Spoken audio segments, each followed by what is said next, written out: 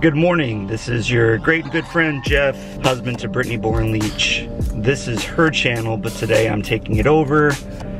I'm gonna answer your questions, give you the unfiltered, undoctored, the real stuff about my wife, my life, and our family. Let's get it. So we're making an unscheduled stop today, this morning. Normally I'm on my McDonald's run to pick up my Egg McMuffin and my Diet Coke, but today we're at the gas station. See, my lovely, beautiful, amazing wife thinks that her highly advanced and technologically laden car is simply making a suggestion when it says you need gas. You know, the car's like, hey, you need gas, and she's like, nope. And then it's like, hey, no, you really need gas. And she's like, I can't hear you. I can't see you. And then the car's like, yo, you really need to pull over right there past the Valero. Okay, right here at the Shell station. And she's just like, you're lying. So this morning, I've got to take this bad boy over to the gas station to get gas so I can go back to her vehicle, put enough in it so that we can make it into the gas station and fill her back up. So first question, what did you love the most about Britt when you first met her? I loved how easy the conversation was. When we had our first date downtown San Antonio, we were at French restaurants and the food wasn't great, but we had really fun conversation. I didn't want it to end. After the dinner was over, we walked around the city of San Antonio for another 45 minutes or so. So, you know, it was a 3 to 4 hour date and I couldn't get enough. I was smitten. I felt like she was one of the easiest people to talk to. We had so much in common. So I think that's really what intrigued me about her, was that we just immediately hit it off. Second question, how do you stay sane with so many young kids? And that's a good question. I take my morning McDonald's run, you know, during that 30-minute commute back and forth. Allows me to take a deep breath, allows me to kind of set the day in my head of what I need to do and what I need to accomplish. I think we both give each other breaks from the kids. You know, today my wife is gonna go to Target solo for a while just to kind of get out the house, and I'll man the kids for her. So I think that, you know, we all love our kids, but we also need to remember that we are individual human beings and that we do all need a little bit of time to ourselves, and as well as a little bit of time being a couple, husband and wife, rather than focusing all your energy and all of your attention 24 hours a day on your kids who I love. All right, back at the house. Next question, do you ever call her Britt? I have taken some flack. People get annoyed because I refer to her as my wife. But the problem is I never really call her Britt. In my wife's past relationships, they probably called her Britt. And I didn't want to have the same pet name for her as any other man in her life. So I call her wife, or I call her honey. She's in my phone as wifer. So the only person in the house that calls her Britt is Sydney. Next question, does Sydney's mom get along with Brittani? I think they have a respectful relationship. They're the ones who communicate the most often about Sydney and the kids, scheduling, stuff like that. So, you know, they've met maybe a handful of times in person. Most of the stuff is through text, and I think that they are cordial with each other. How do you feel about being an older dad? I think right now, I'm okay with being an older dad. I am scared for what the next 20 years looks like. You know, my youngest will be graduating high school when I'm, you know, around 60. I keep my beard dark, thank you, just for men, so that I don't look like her father. Does Brittany take long to get ready? Does she even realize how gorgeous she is? Well, first, Jennifer, thank you. My wife is gorgeous. Does she take a long time to get ready? Sometimes. She's got like 3 modes for getting ready. She's got like express mode, and that's like 15 minutes. You know, she like puts her hair up and, you know, put some rouge on and out the door. We're good. And then she's got like deluxe mode, and you know, that's best push-up bra, you know, fixing lips and hair is being done. And then there's like maximum overdrive mode, and that's when everything head to toe has got to be done. We are tanning the skins, we are taking out best dress, we're going to try several on with different shoe options, getting the face done and the hair extended and done. So is it worth it? Yes, but sometimes it can be a little bit of time for her to shape it all together. What is your dream job? Do you like your job? First, I really do enjoy my job. I get to work with baseball players, and you know, I work for a good company in Axe Bat, and so I get the opportunity to work with big leaguers and professionals and college coaches on a regular basis, so that's really fun. Dream job, I'd love to say be a big league hitting coach, but it would be difficult for me to be a pro coach, simply because of the travel and being away from the family. I've had opportunities to interview for coaching jobs in minor league baseball and have declined because I thought that if I was gone half the year, it would destroy my marriage, and I'm not willing to risk my family for my passion and my pursuit of sports. All right, driving wife's car now. She was very thirsty, but at least we made it and I don't have to hitchhike home. How long after your divorce did you feel ready to date? Sorry if it's too personal. Not too personal. We're an open book here. I started dating probably, I want to say like 6 months after my divorce. I started to date, and it was more just getting yourself out there. I felt rejected from my past relationship, and so I think of a little bit of getting back out there is just to feel like somebody wants you, somebody is attracted to you, you're still worthy of love.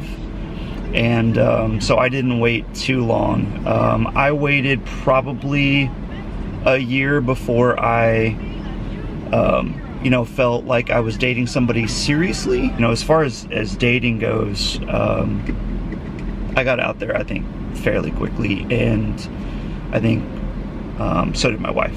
Thank you. Sir, would you like any extra sauces or anything? No, thank you. Appreciate it. Thank you. Have a great day. You too. What is it like to be the dad of so many boys? It's scary. Like, boys like to challenge their fathers for some reason. And like, I'm already with a 6-year-old, a 3-year-old, and a 1-year-old having to defend my honor and be the alpha male of the house. And as they continue to grow and become teenagers, it only gets worse. So I am nervous about having to fight my kids for alpha status for the next, you know, 100 years. Jeff, do you feel tied down with so many young children? Yep. What is one thing Brittany does that drives you nuts? She doesn't take her car to fill up the gas when the warning light comes on, but I still love her. All right, and now we're driving to pick up some lunch. I worked from home for a little bit, so I'm gonna try to answer some more questions. Brit's boobs or butts? That's like asking me to choose my favorite kid. I love them both equally. If you could change one thing about your wife, what would it be? I would change the way that she makes a peanut butter and jelly sandwich. I was watching her make a peanut butter and jelly sandwich, and she had a piece of bread with nothing on it and a piece of bread with peanut butter. And she was taking the jelly and applying the jelly to the peanut butter. Who does that? I was shocked, appalled. Had I known this before I got married to her, we may not be here today. I don't know that I've ever been more aghast at watching somebody do something to a sandwich. I never thought I'd be offended like that, but I needed a moment. You got a piece of bread with nothing on it, and you put the jelly to the peanut butter. It's all the same when you put it together. No, it's not. So anyway, that's the one thing that I definitely would change about my wife. And I hope she watches this video, and I hope she changes her ways. Do you have any tattoos? No, I am as God made me. Are there any chores you enjoy doing? I'm in charge of trash, grass, and getting ass. What's your favorite baseball team? I grew up a Atlanta Braves fan. TBS was always on at my house. I watched it with my father. That's how he and I bonded when I was in high school. So I still follow the Braves. Now with the job I'm in, where I interact with all teams, professional teams. Now I don't have a favorite. I am a fan of all teams and players. Do you think Brittani spends too much money? My wife makes her own money through YouTube and Instagram. She does really well, and without her contributions, I think our family would struggle. I love my job, but I think that we would be living paycheck to paycheck with my income. So first, I'm very thankful that my wife does well. Thank to all of you who helped make that possible.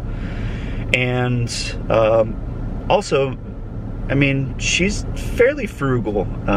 She doesn't make a lot of expensive purchases. Most of the expensive things that she or I own has been purchased by me.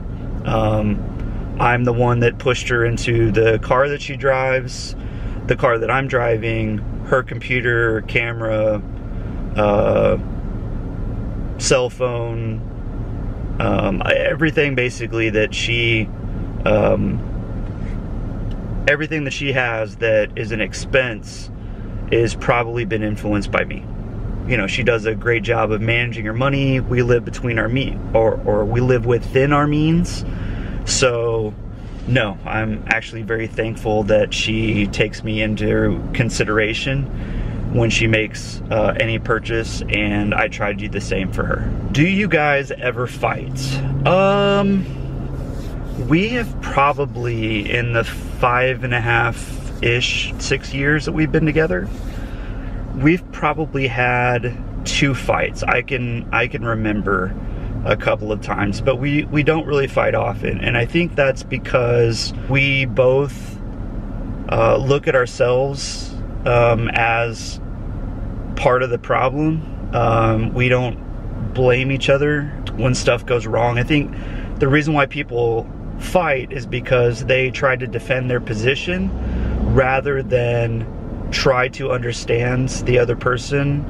And so I think that we do a good job of listening and not holding too tightly to our side of the argument, and we tend to make up fairly quickly. Do you and B know each other's love languages? I do, in fact. My wife's love language is quality time and words of affirmation. And my #1 love language is physical touch and also words of affirmation. So, you know, I hug my wife all the time, and it's more to get that feeling of love. I don't think that she has ever been truly comfortable with a lot of physical touch. And I'm only physically, like, I'm only touchy-feely really with my wife and my kids. I would not say I'm a touchy-feely person with anybody else, but I need that from her, and I need that from them, especially the young kids in the house. Like, I need that. Do I find Brittani as attractive when she's pregnant versus not pregnant? My wife is gorgeous. She looks great pregnant. She glows. I love that she loves being a mom, and I love that she loves being pregnant. And she looks great in her tight-fitting outfits. I think that her belly looks great in her tight little dresses and onesie outfits. I don't know what you call them, but I think she looks great. And I am more than just attracted to her, or just as much attracted to her pregnant as not pregnant. I don't remember when she's not pregnant. She's kind of always pregnant, and I always find her to be absolutely stunningly gorgeous. We're gonna mukbang the rest of this. What does Jeff enjoy most about having a YouTube wife? I am excited that our life as a family is being documented so that we can look back and see how we've grown, how we've changed. We have this memory of our kids, the documentation of, you know, them kind of getting older. I've seen videos with Coop when he was, you know, 1 year old that I forgot how he was when he was that young. You know, I think it's amazing that we've got this record now of our lives, and hopefully we'll be able to look back on our YouTube family with a lot of reverence, and we'll look back at the love that we all shared together, and it'll be awesome. What made you want to have 5 kids? My wife made me want to have 5 kids. Getting out of my previous marriage, I thought I could have been done with Chris and with Sydney. I felt like I got to experience what it meant to be a father. I didn't know, you know, who I was gonna find or love. I was open to having more children. I always saw myself as having more kids. My best friend in high school had a big family. He was the oldest of 5, I think. So I always loved his family and thought that might be something I wanted someday. You always say that until you got to take care of 5 kids and the responsibility and all that goes along with having a big family. But I am very grateful. I feel very blessed. There's people that can't have kids. And so I want to make sure that I am appreciative of having all of my kids and being able to see them grow up. If Brittani says she wants to try for one more, what is your answer? Let's do it. I want, as long as she feels like she wants to continue to be a mom, she should have that opportunity. Whether we have 5 kids, 10 kids, I know that we'll always be up for the challenge, and that we'll love our kids and we'll do right by each other while we raise them. So I will stop when my wife is ready to stop. How did you get into the career you're in now? I have been a baseball coach, and for the last 10 years, private instructor, and I started to I wanted to control the narrative about what I did as a coach, what I believed. I started posting a lot of swing tips and just my general view and philosophy, and started to get a lot of attention and some followers, mostly on Twitter. Started to develop somewhat of a following, and I was recruited by Axbat to come in and be the manager of hitting. I really enjoy what I do, and I'm challenged by it every day, and I love baseball, so it's a really good fit for me. Did either family have any weirdness about your age gap before you started dating? I was a little apprehensive on her side. I didn't know how her parents, grandparents would view someone who was 10 years older. On my side, I introduced her to my parents 3 weeks after we started dating. I was all in. I rushed it. I did everything that the book tells you not to do. So within 3 weeks of meeting somebody who was 23 years old, I introduced her to my parents and my kids, and was like ready to get serious. I almost chased her off, but here we are today. What's your favorite comfort food? I'm a pizza guy. Some of you guys may disagree, but pineapple and ham, Hawaiian pizza, that's my jam. What's something you're extra about, since you're always saying Brittany is extra? She is extra. I buy new pairs of socks about every six months. I buy like 10, 12, probably 12 pairs of new socks every 6 months. I don't know how often you guys buy socks. My wife buys new underwear every other week, so I am not an extra man, but if you consider that extra, then I'm extra.